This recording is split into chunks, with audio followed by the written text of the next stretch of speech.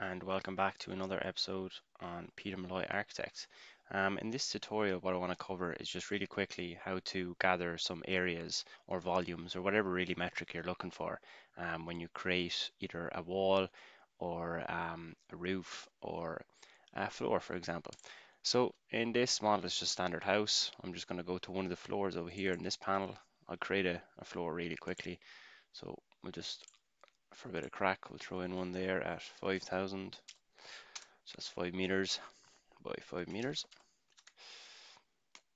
And then once you're done, just press OK. And then once you click on the floor type, whichever one you've created, you can see over here you'll get areas, you get parameter, you get volume.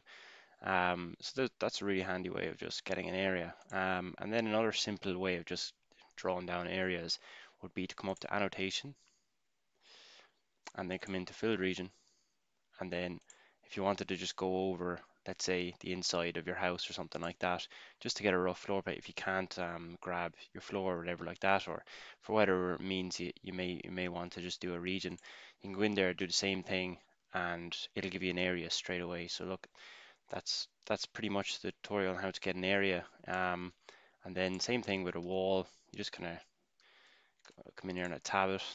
It's another handy tip actually, just when you're cruising over elements, just press the tab key and you'll be able to tab through all the different substructures. Um, so yeah, you'll see there I'm getting area on that wall and getting lengths, getting volumes. So yeah, really handy metrics there and really quick way of drawing those down. So hope this tutorial is helpful and yeah, I'll see you on the next tutorial. Cheers.